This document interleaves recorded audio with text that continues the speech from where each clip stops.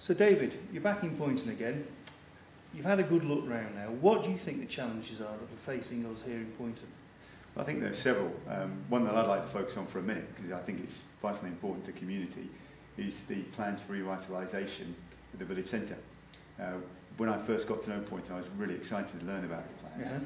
A lot of talk about shared spaces and the opportunity to open up Park Lane for greater access for pedestrians and make sure that it's a more vibrant environment to be able to come and shop and spend time in, which is exactly what Poynton needs.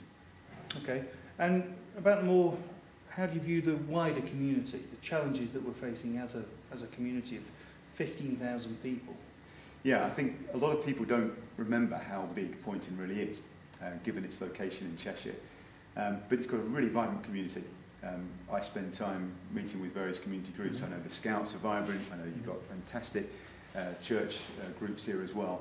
Really vibrant community.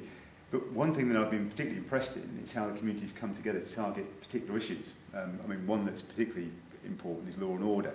And there have been some real issues in the past, several years ago, where some of the youths have been causing some problems, and the community came together to sort out the challenges. I think the town council took the lead, working together to get some PCSOs in place to support the police.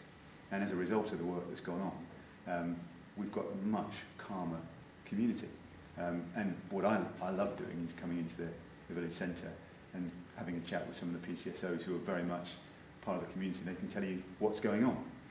Okay, looking a little wider on your visits around here, you can't have failed to notice that we have a major airfield right next to us, British Aerospace Woodford, where they're producing the last of the Nimrod aircraft.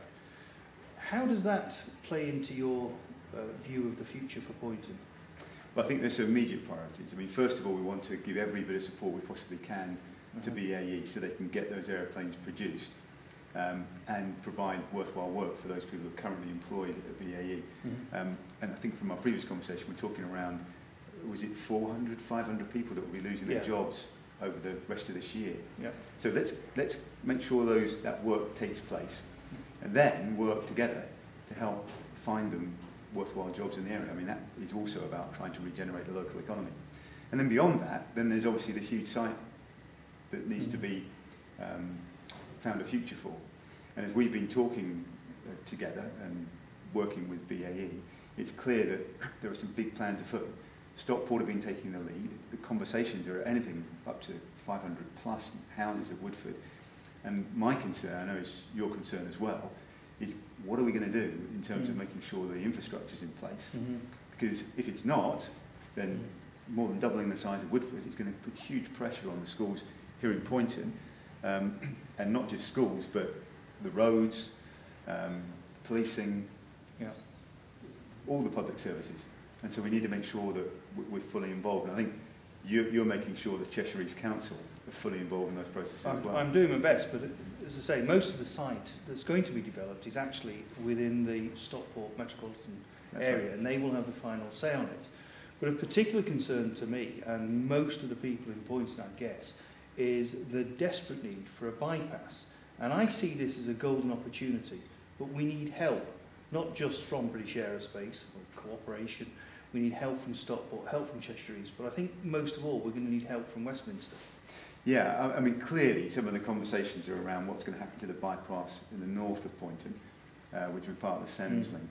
But this, as you say, is an ideal opportunity to push hard to get a focus on the possibility of having a bypass from Little Chef, which would then join up onto the roundabout. So we need to campaign for these things. So let's get clear plans as to what's going to happen first, make sure the infrastructure is in place, and then absolutely focus on the roads, because it could lead to greater congestion in Poynton, which is exactly not what we need. Great. You've used the word focus there a few times. How are we going to work together to focus on making sure that Poynton isn't the forgotten corner of North East Cheshire? Well, as we've been saying, I mean, Poynton's got a great future. It's a vibrant community. I think one of the best experiences I've had since being a candidate was turning out for Park Fest back in December. Oh, the fest on Park Lane? Yeah, at Christmas time. Yeah.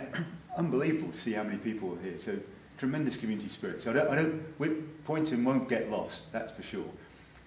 With the work that you're doing on the town council and with the other town councillors and with Cheshire East. But what I need to do is to make sure I'm fully aware of the issues, working with you and working with the local community, and then working hard to ensure that the key issues facing Poynton, whether it's BAE, whether it's the road network or even rail issues, get the focus they need down there. So it's very much a partnership working with you and with the local community.